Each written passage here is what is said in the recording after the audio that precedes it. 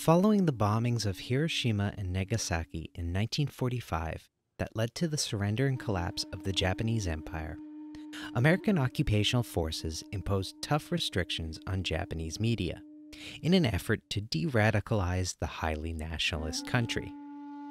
Included in these restrictions were limitations on historical dramas, bans on films depicting war or the post-Meiji Japanese forces, and most notably, restrictions on the presentation of the samurai, the deeply rooted warrior class that once ruled the kingdoms of Japan for centuries, and who many believed were the foundation and focal point of Japanese militarism. While these limitations forced Japanese filmmakers to expand their narrative and technical horizons beyond the typical crowd pleasers audiences had enjoyed for decades, the end of it roughly 5 years later saw the birth of the golden age of Japanese cinema, initiated by the fantastic crime drama Rashomon, which, though set in the past, focuses not on the history or the Japanese character of the time, but the nature of perspective and truth. It is set during the times of the samurai, but is not a samurai movie. It was, however, an instant classic, an immense success, gaining international critical acclaim. Rashomon is still regarded as the greatest film Japan has ever produced, a film that also launched the career of the country's single greatest filmmaker, Akira Kurosawa. Kurosawa had grown up a film geek. He was born to a wealthy family of Tokyo samurai in 1910, during the last years of the Meiji Emperor, a time of dramatic modernization for the island nation, ending their feudal culture and embracing Western ideas and technology. Kurosawa reportedly saw his first film at the age of 6, his father believing that the new medium of cinema held great potential for education. He quickly developed a taste for the art, not only watching early Japanese movies, but any and everything the West shipped overseas, including westerns by the score. Come 1954, he would release a film that would change the Western forever.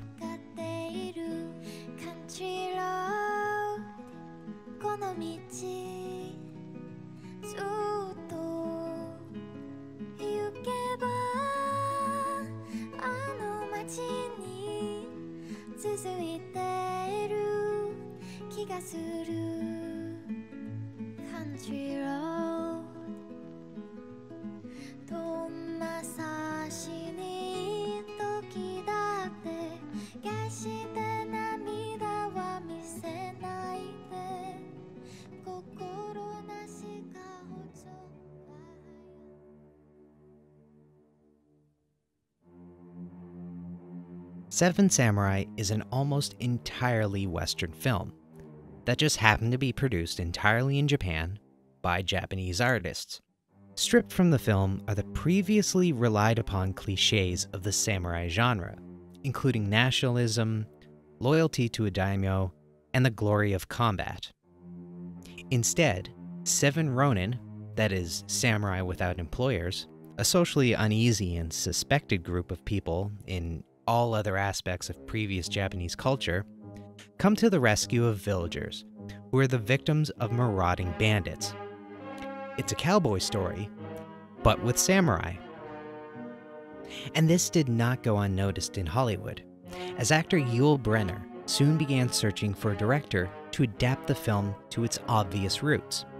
The resulting Magnificent Seven, which landed in theaters in 1960, was an act of artistic rebellion in the genre.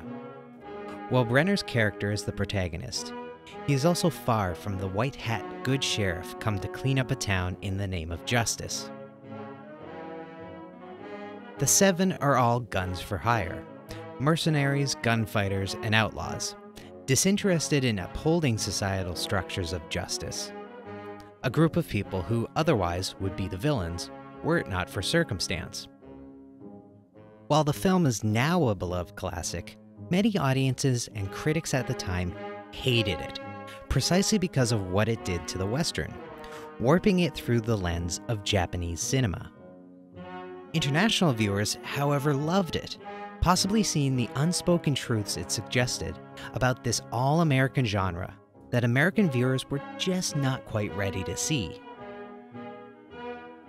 The horse, however, had already bolted from the corral, and the age of cynical deconstruction of the Western, along with every other presumption about American society, had begun.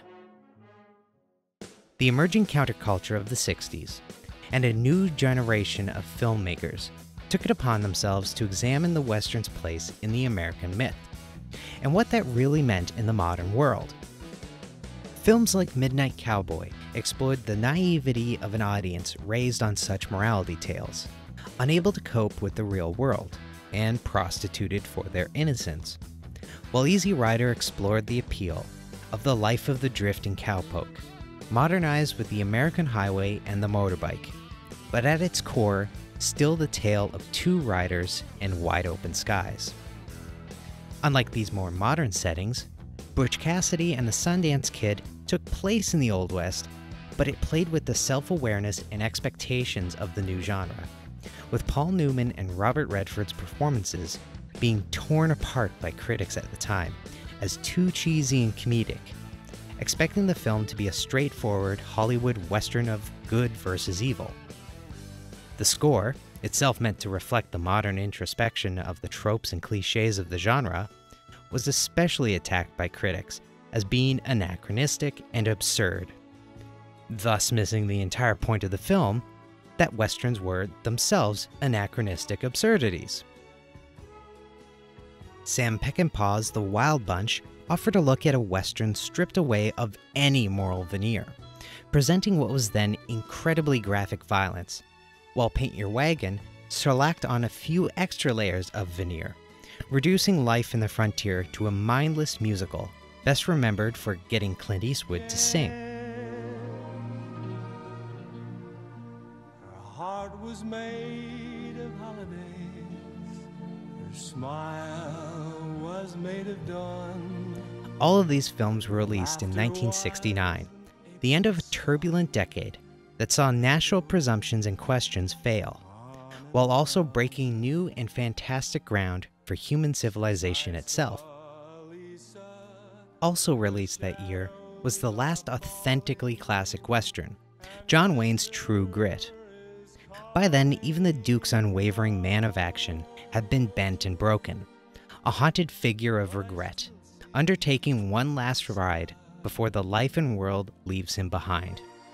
While by no means a self-reflective character, like to the extent of the younger generation, Rooster Cogburn was a far more complex hero than Wayne had ever played before, and quite fittingly would be his most famous performance.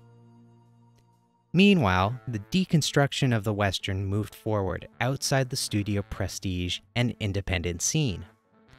The original series of Star Trek, driven by the popularity of the space race, sent the pioneer and frontier spirit into the 23rd century, while Jim West thrilled fans of the popular spy genre, notably the films of James Bond and the television show Mission Impossible, with exploits of Reconstruction-era espionage and intrigue. And Hee Haw brought the backwoods into America's living room, showcasing a variety of Western entertainers, separated by tongue-in-cheek skits, mocking the audience expectations about America's rural divide, which had only rapidly increased in the post-war years. The years following the gains of the American Civil Rights Movement and the farcical Watergate scandal that led to the collapse of the Nixon administration in 1974 saw the release of the benchmark for Western comedies, never again to be reached by any that came after it, with Mel Brooks's Blazing Saddles. I get no kick from champagne. Mere alcohol doesn't thrill me at all. So tell me, why should it be true that I get a belt out of you? Some get a kick from cocaine. Hold it! What the hell is that shit? which challenged the accepted roles and stereotypes of Black Americans in the West, including the many black cowboys and lawmen, such as Bass Reeves, that Hollywood's Western myth had almost completely erased from history. It seems then only fitting that the seeds for Western survival into the modern day were also planted by the very man who had inadvertently helped tear it down. In 1964, Italian director Sergio Leone released A Fistful of Dollars, launching Eastwood's career as the new face of the West. Shot in the Spanish countryside and mostly in the Italian language, with English dubs added later, what would become known as spaghetti westerns explored the tropes of the cowboy through a wholly foreign perspective. What's more, the film itself had a wholly foreign source, being an almost direct ripoff of Akira Kurosawa's Yojimbo, produced in 1961.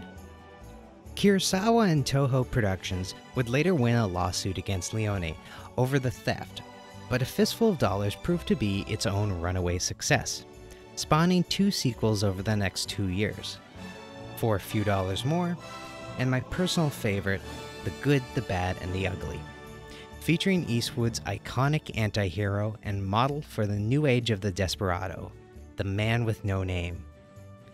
The Old West was dead. Long live the New West.